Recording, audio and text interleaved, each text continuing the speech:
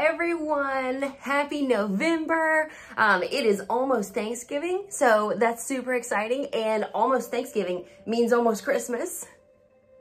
I just love Christmas. So today we're going to talk about my graffiti bookmarks because I started out just doing graffiti stickers and I was like, wait a minute, I kind of want to put this in a book. I should make it a bookmark. So bam, bookmarks. Okay, so I know I showed you guys this one. You can see it. Oh, check that out. It's got a little bit of glimmer to it. Yeah, man. So this one says late night. I already talked to you guys about this. My husband waits until the day of to write his papers. I should probably not say that. He writes really good papers. It just so happens that they are on the day of the due date. But that's neither here nor there. So I wrote this, or I drew this, as he was writing one of his novels. So second is, this one is Skim Thru, and it's super big to put in a book. I didn't really think about that. I was just like, oh, the more graffiti, the better. So yeah, so this is a little big, but it's still super cute, and it's also got some shimmer in it. It's supposed to be a matte finish. I don't know why they're so shiny.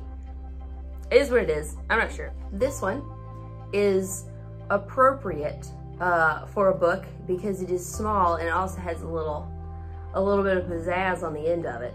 I was kind of wanting to do like a chain or something on the end of it, you know, because it looks more like graffiti-ish and chains, and of course that kind of makes it sound like I'm talking about prisoners, which I'm not.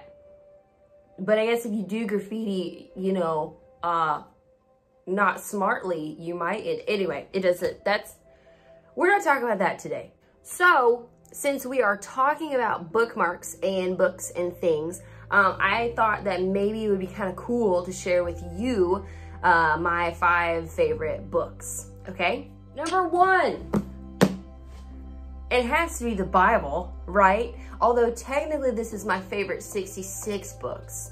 So I guess I'm covering what's 66 plus 5. 71? I hope that math's right. That's bad. They made me take a math class in law school. Like, they don't. Like, the closest I got was tax, and like I literally cowered in the front so that I wouldn't get called on, especially on the class on IRAs. Please shoot me. Specifically, this apologetics study Bible is super dope because it has like all these, see, does the Old Testament misquote the New Testament? Yeah. So it just has all these like articles and stuff in it.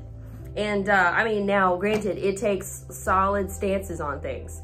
So like, you know, you just be ready because it'll punch you in the gut.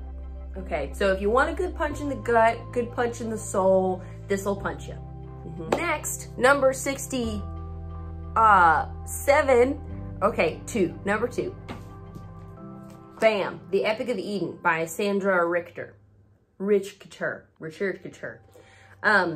So this helps you understand this. So the 2 go pretty good. Dude, my cat just kind of ran around and scared the crap out of both me and Remy. Good Lord. Okay, from reading the Bible, I should have a spirit of fear, not a spirit of, a spirit of love, not a spirit of fear. I need to read it more clearly.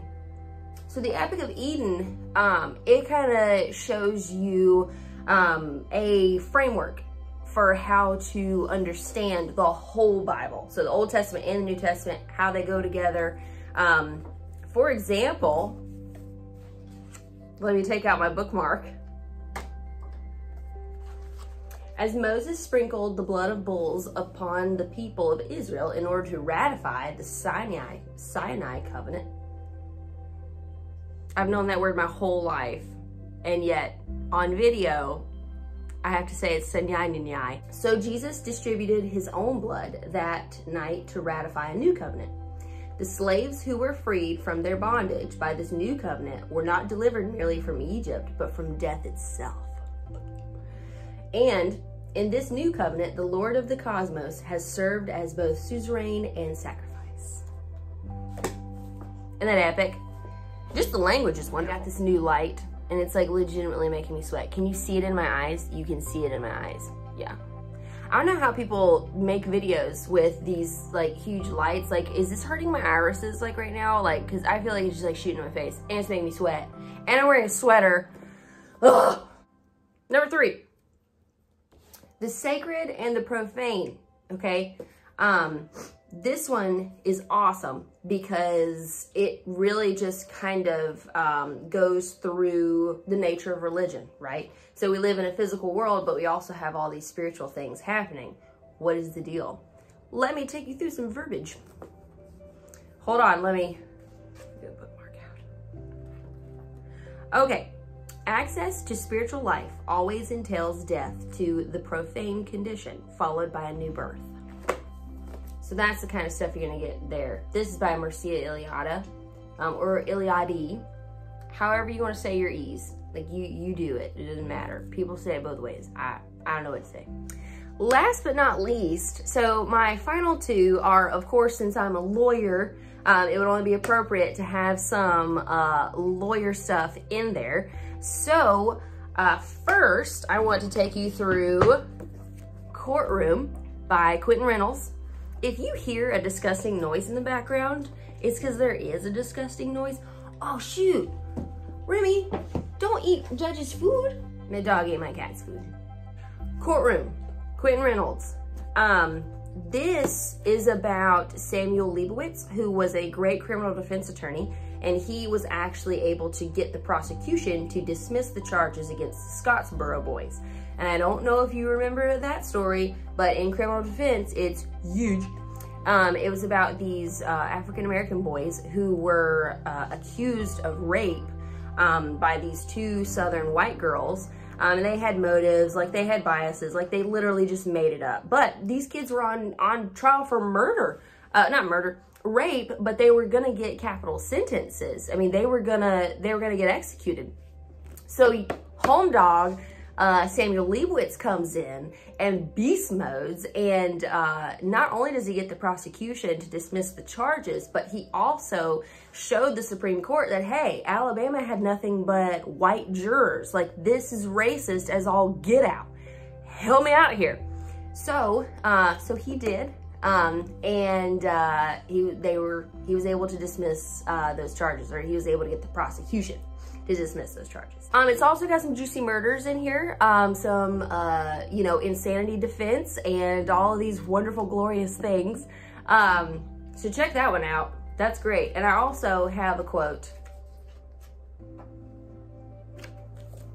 The best safeguard society has against police who insist upon enforcing the law through illegal means is an alert, capable defense lawyer who is equally zealous in defending the rights of both criminals and an exemplary citizen. The Constitution was written for all citizens. Be still, my heart. Number 5, okay, is the whole reason I wanted to be a criminal defense attorney. The Execution of Willie Francis, okay?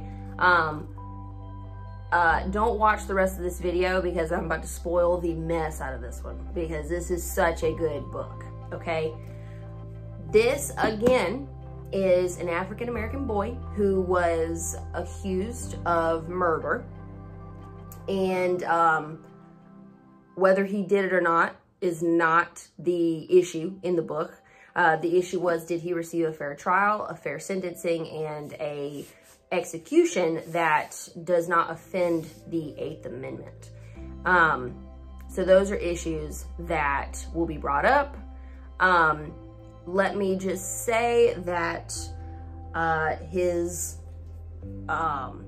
man, how can I say this without spoiling the book? Ask yourself if his first and second execution was offensive to the 8th Amendment. Check it out. It's a good book. Like, it really is. And the hardback is super pretty. You will weep through most of it. And some parts gets a little wordy, so you're like, all right, come on. Like, we get it. Like, let's go, you know. But it's really good.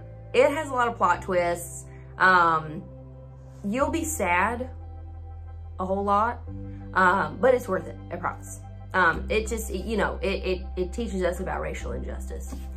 So, those are my 5 favorite books, and those are my bookmarks. If you want them, check out Etsy, and I hope you guys enjoyed.